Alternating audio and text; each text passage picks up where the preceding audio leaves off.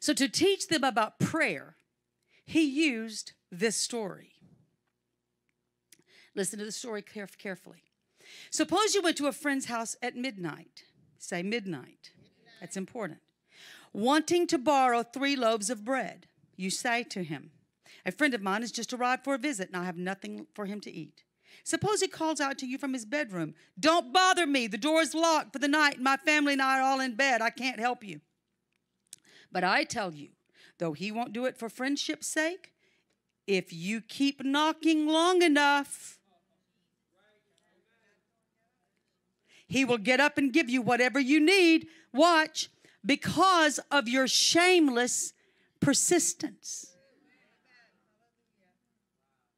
Then he goes on into, so ask and you will receive, and seek and you'll find, knock and it'll be open. Y'all, this story is amazing. Because Bob Sorge wrote a life-changing book that came to me when Lindsay was gone, transformed my life.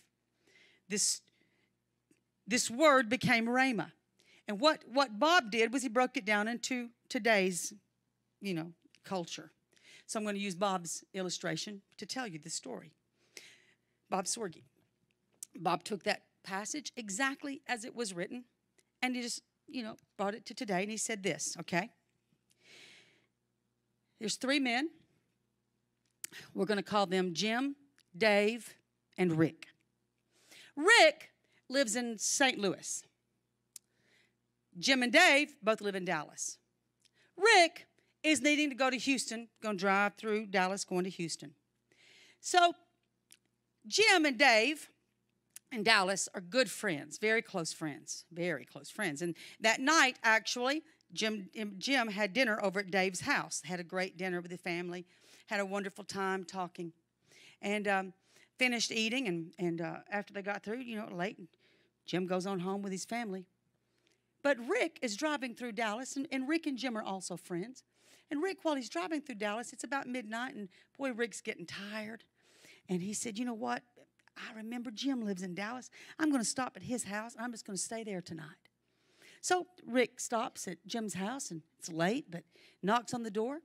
And if you want to jump back into Jesus' time in Jewish culture, they were very hospitable people when they have guests.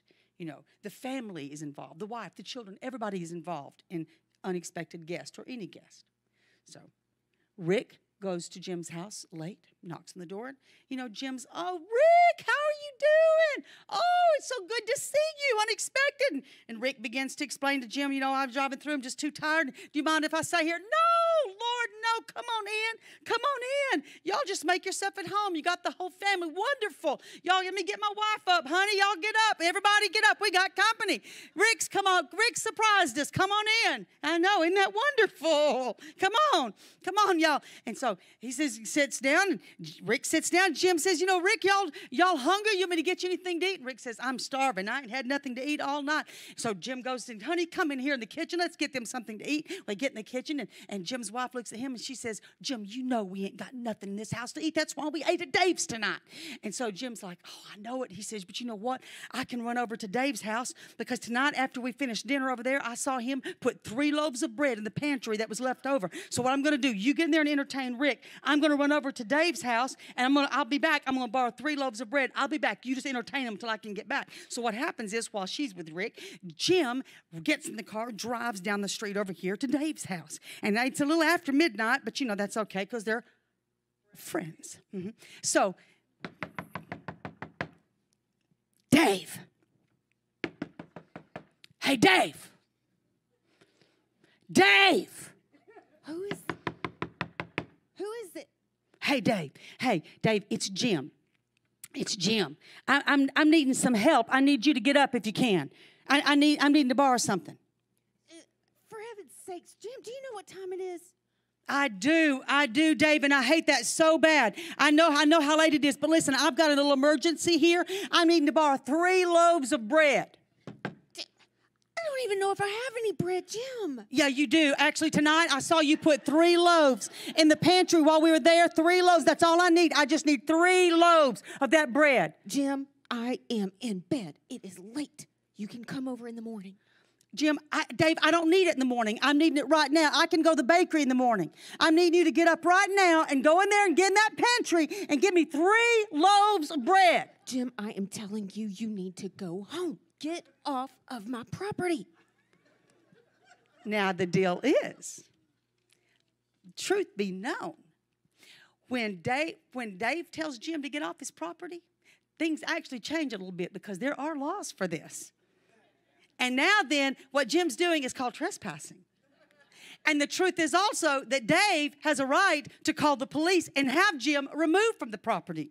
But the thing also is, Jim knows that Dave is his friend. And they've got a long history together. So although Jim knows Dave could call the police, Jim also knows Dave ain't going to call the police because he got such a good history of their friendship. So you know what Jim does? He just keeps knocking. Hey, Dave, I gotta need that bread. I gotta have 3 loaves. Jim, go home. Oh, you've woken up the kids now. No, kids. Oh, everything's fine. Oh, it's just Jim from coming over tonight. He's just needing to borrow something. See, this is good. This is good. Because what happens is, Jim also knows that if you get the kids woke up, it's going good for you because you can get some more stuff stirred up. And listen, the truth is, when you've been praying about something and you're not hearing from God, it's like God's not answering your prayer. What you need to do is go get some of his other kids, intercessors, stirred up with you.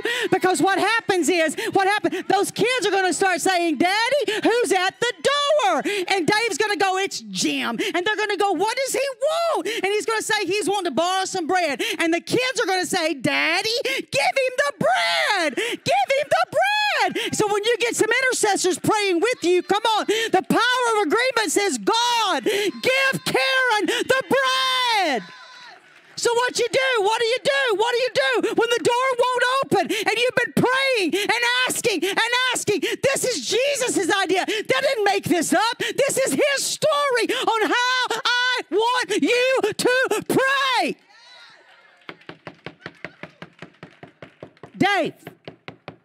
Dave,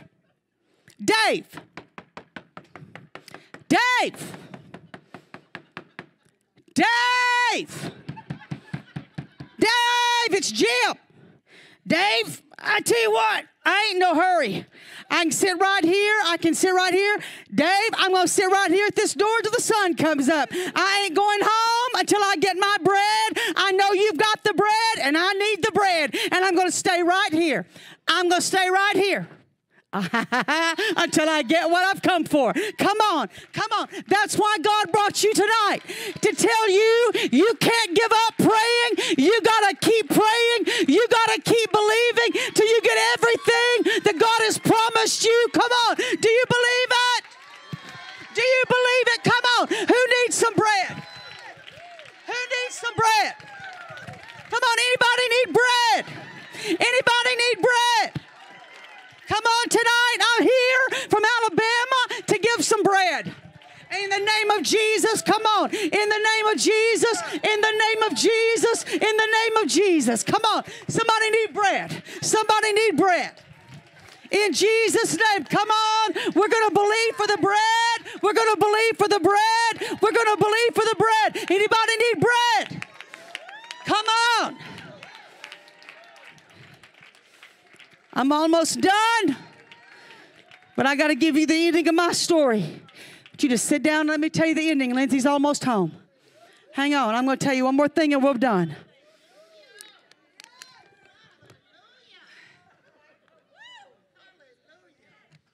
Do you get that, y'all?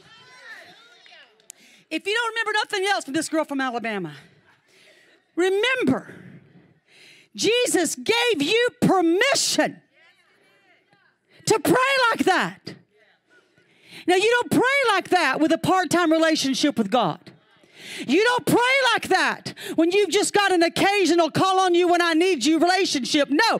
Listen, God's not some Santa Claus or sugar daddy. He is God. Come on. And he is your Father. And he wants a relationship with you. But when you have intimacy with God, then you have the privilege of being able, oh, come on. Even Jesus said, if he won't get up just because of friendship's sake, he said, he'll get up, watch, because of your shameless persistence. If you look up the meaning of that, it means because of just the gall. That's what the interpretation of that word means. Gall.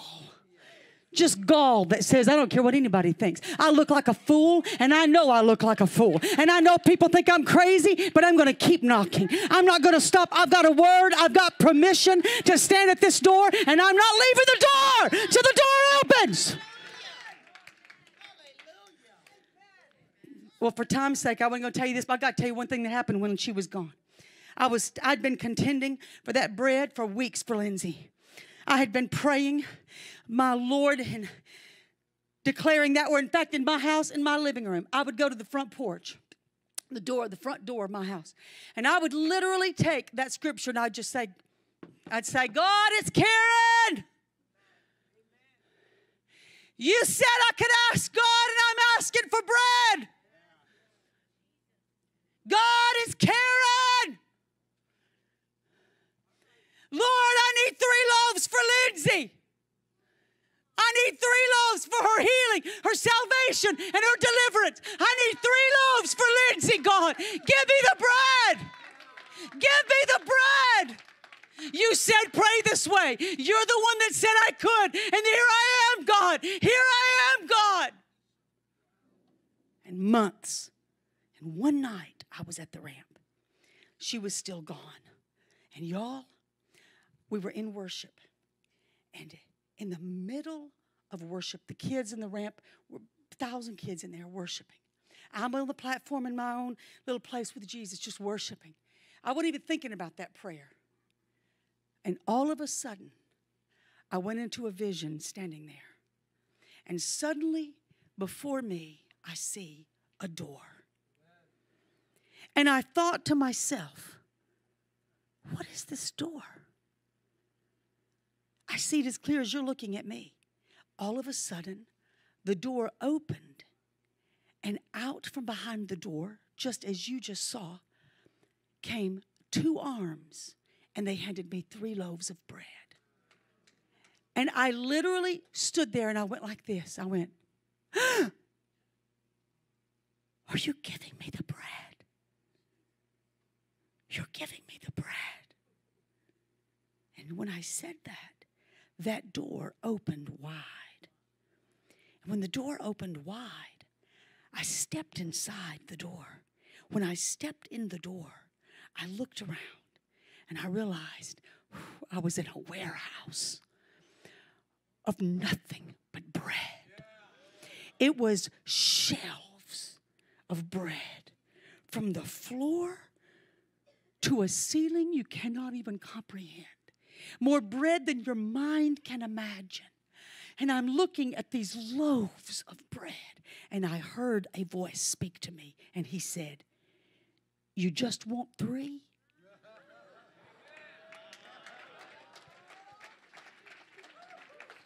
I said, no, God. No, God. I'll take the whole warehouse. I need the whole warehouse for a generation of other young people, God. Give me the bread. Give me all the bread for kids, Lord, for young people everywhere. Give me the bread. Come on. Come on, don't ask a small thing of a big God. He didn't put a limit on what you can ask for.